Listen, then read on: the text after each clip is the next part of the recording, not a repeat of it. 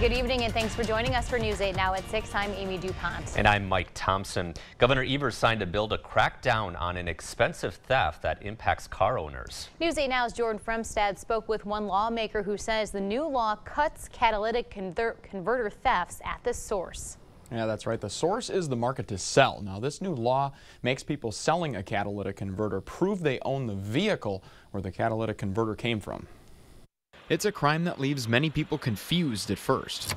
As soon as I turned the key, it was really loud. Until they realize what's missing. Looked underneath it and came over and said, yeah, somebody stole your catalytic converter. This car part converts toxic gases from a vehicle into less toxic emissions.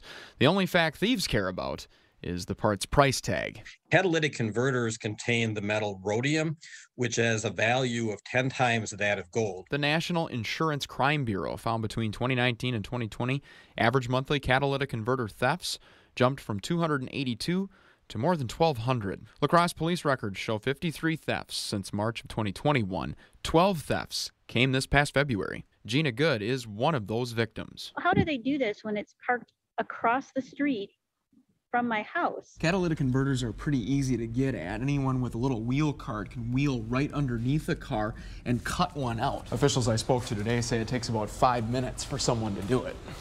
And unless your car is parked inside a garage, it can be done in broad daylight.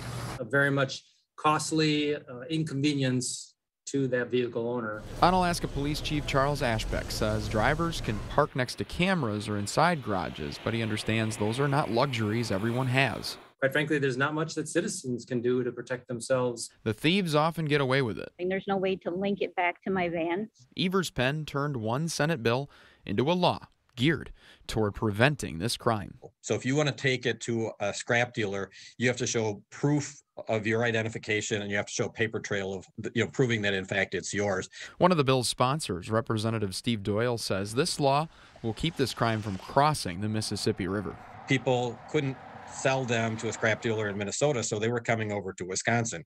Can't do that anymore. Ashbeck says the law takes control of the market. If there's no place for thieves to sell these to, the demand is going to go way down. Cutting off the fuel of this crime at the source. Now, Chief Ashbeck says scrapyards should keep good records for these sales. That way, when law enforcement launches a theft investigation, they have a paper trail to look at. All right, thanks a lot, Jordan. If a scrap dealer fails to follow the new law, they could face a $1,000 fine and up to 90 days in jail. A second offense carries a $10,000 fine and up to 9 months in jail.